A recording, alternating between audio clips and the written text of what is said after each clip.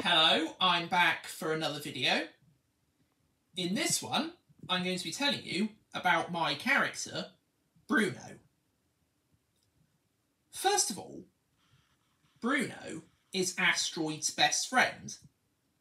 He became her best friend because if you remember in the previous video, I told you that it was Asteroid's first time at dog daycare and she was extremely shy. And Bruno helped her fit in and feel welcome. And that is how they became best friends. Bruno deserved it in return, didn't he? Anyway, here's everything I'm going to tell you about Bruno.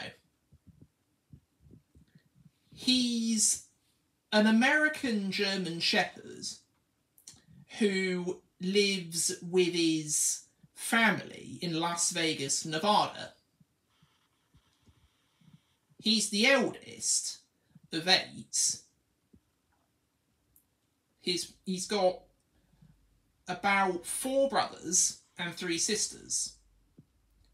His brothers are called Axel, Timber, Saxon, Spike, and his sisters are called Rue, Revels, and Venice. His mum and dad are called Amy and Buck.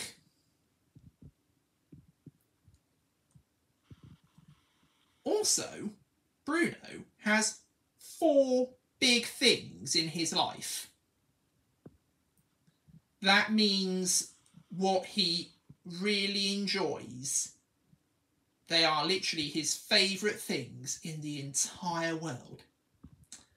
Number 1, he loves playing swimming pool basketball. He's even a coach for it. Can you imagine being a coach for a sport you love? You'd be absolutely over the moon about it, wouldn't you? Second, Bruno also likes doing the dog burrito trick. You know, where you get a blanket and roll your dog up. Bruno loves that. He thinks it's really cool and funny. And number 3,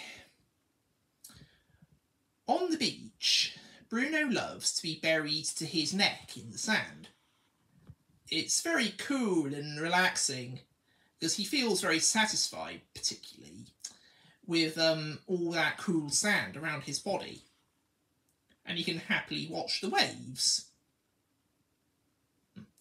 And number 4, Bruno has a best friend named Jason Andre Awax, who Asteroid is best friends with as well.